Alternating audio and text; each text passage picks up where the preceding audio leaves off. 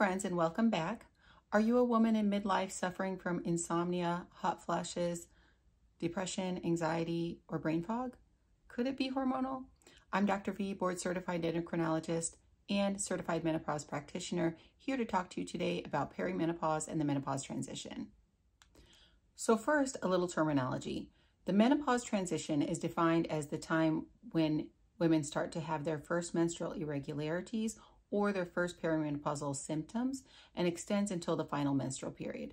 On average, it lasts about 5 years, but sometimes can be shorter, as short as a couple years to as long as like 7 years. Perimenopause starts at the same time as the menopausal transition does, but extends until 12 months or a year after the final menstrual period. The menopausal transition is broken up into early and late stages. The early menopausal transition is marked by menstrual irregularities of 7 days or more, like you might get your period a week early or a week late, but it's still generally coming every month. The late menopausal transition is marked by skipped periods, so you might have 60 days without a period.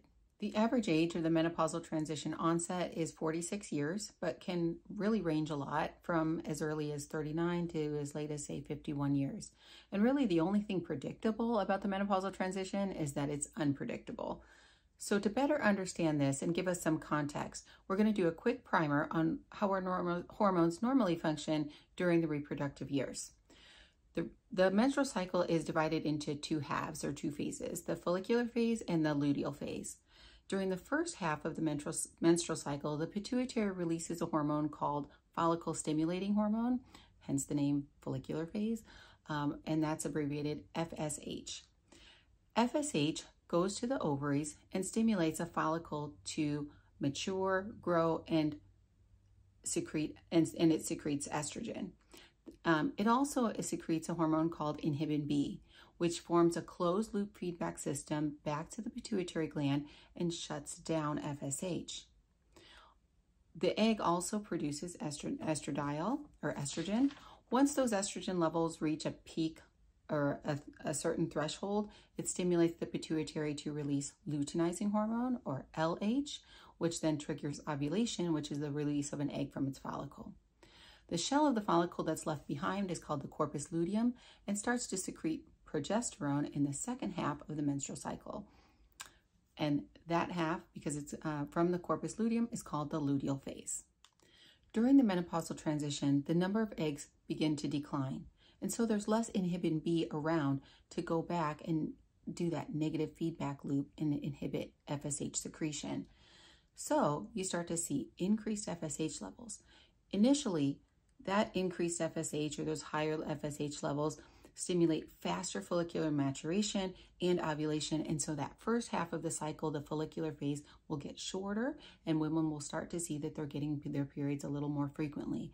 Where before one might have gotten their period every 30 days, maybe now they're getting them every 28 or 29 days.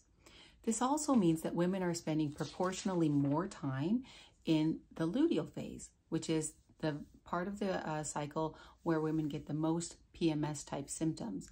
So it might feel like you're just having periods all the time or you're just in PMS all the time. Eventually, when, as time progresses, the number of eggs continues to decline. And when there's very, very few eggs left, then the cycles start to get longer and then they will drop. So initially, cycles get shorter, and then they'll get longer, and then you might skip one. These higher FSH levels can also sometimes lead to recruitment of a second follicle. Yes, that means that you might ovulate 2 times in the same cycle. And when that happens, estradiol levels can get really high, like in the thousands. And if you're someone who tends to get estrogen-related symptoms, such as nausea, breast tenderness, or hormonal migraines, then if this happens to you on a cycle, you may experience a cycle that has a lot more symptoms than others. But not every woman is going to experience symptoms related to the perimenopause, and not every cycle is going to be the same. But let's go through some of the more common ones. The first one I'm going to talk about is hot flashes. In the past, we've kind of been under the misconception that this starts mainly after the final menstrual period, but we're understanding more and more that this often, the worst symptoms that women have can be during the menopausal transition, and that that they start earlier and last longer than we had previously believed. In the study for women's health across the nation, which is abbreviated as SWAN, women reported frequent hot flashes for a median of 7 years. It's hard to say exactly how long hot flashes will last. What we know is that African American women tend to experience them the longest. And if you start having hot flashes earlier in the menopausal transition, statistically, you're more likely to have them longer. Actually, one of the best ways to predict how long hot flashes will last for you, or what they will be like, is to ask your mom. They tend to be very similar from mother to daughter. And the great news is that hormonal therapy is very effective in treating hot flashes. If you happen to have a contraindication and cannot take estrogen or progesterone, there are also several non-prescription therapies available as well. The second one I'm going to talk to you about are cognitive changes, often referred to as brain fog. This encompasses changes in attention, concentration, language and learning, memory, problem solving, and reasoning.